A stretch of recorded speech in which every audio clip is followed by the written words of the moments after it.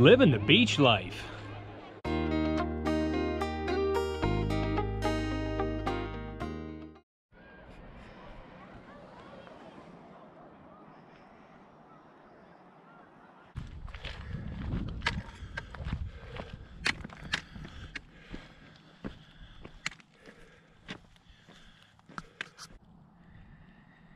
Amen.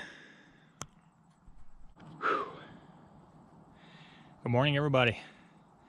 Sharing a view from atop of Shenandoah Mountain here in New York State.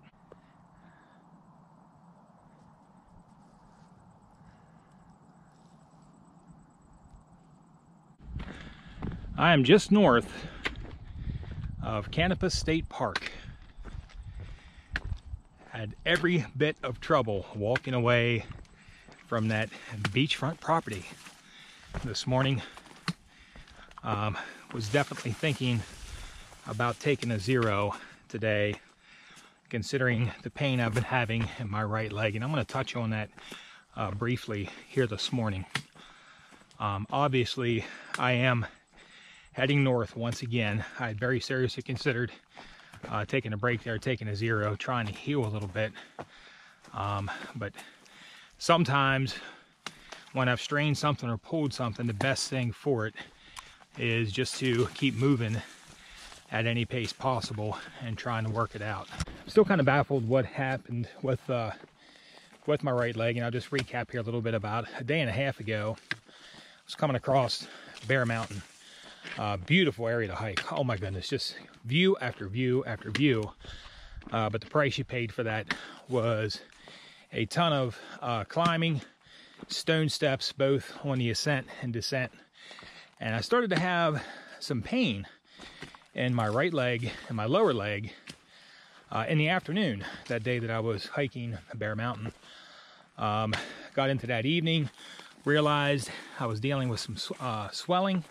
I thought it may have been because I didn't realize I had my socks pulled down just a little bit.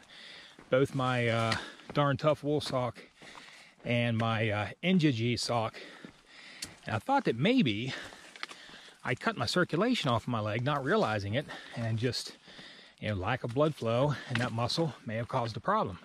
And that still may be it, in all honesty. So 2 evenings ago, rolled my leg out, got back at it again yesterday, and the pain was absolutely excruciating, especially on the downhill. Thoughts that were coming to mind were possible shin splint. I've never had that occur before.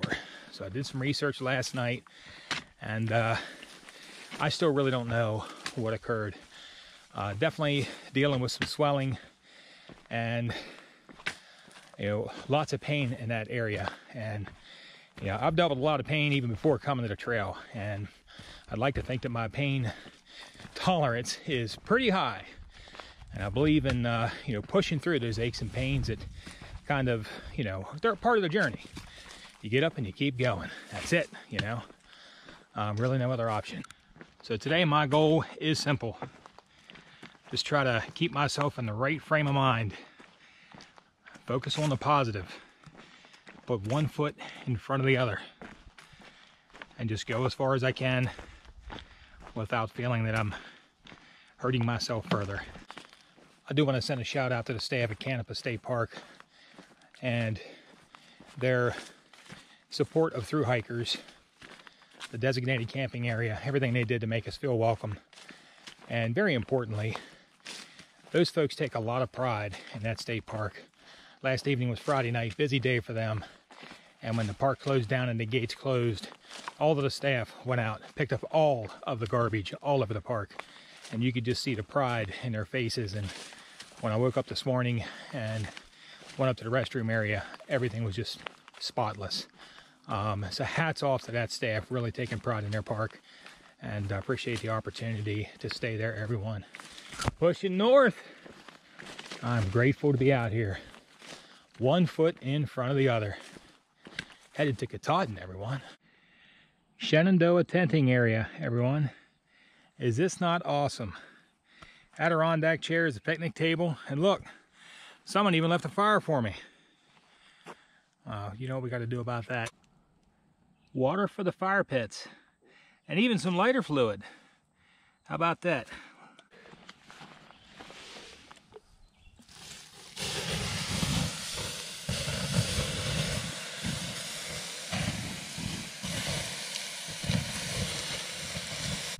That wasn't too difficult to put out your fire, was it? Here's the big bonus at this very, very well kept tenting site. Look at this, you guys.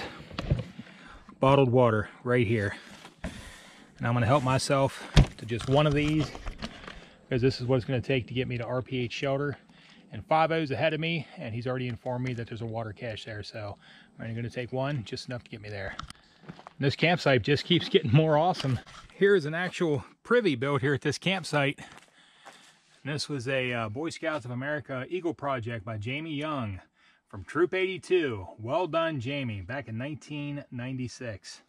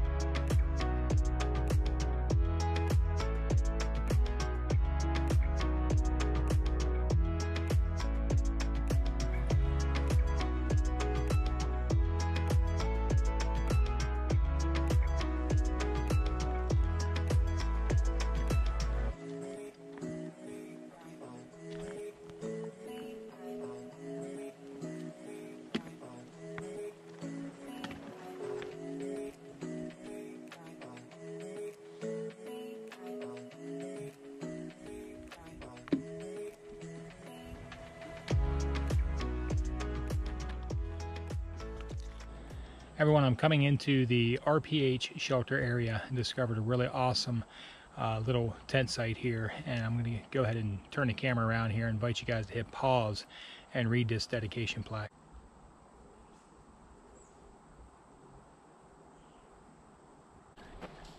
Give you a quick shot of the elevated tent platforms here. In memory of Harold, everyone.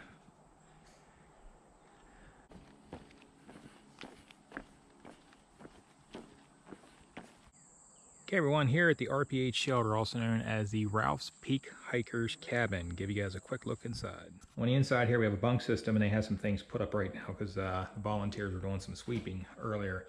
So they have 6 bunks in here, and you could also fit a few bodies on the floor as well. And you can see there was an upstairs here, and some unlucky hiker kind of fell through the attic, so they had to close that area off. And they just pretty much embalmed the poor fella. And you see they were definitely rocking some ultras there. A special shout out and thank you to the volunteers who maintain this location. Thank you so much for the water cache. Now back they have the ultimate lounge area, a porch with a roof over it, as well as a few loungers out here. And don't think that I wasn't taking a break there just a few minutes ago. Also several tent sites in the area.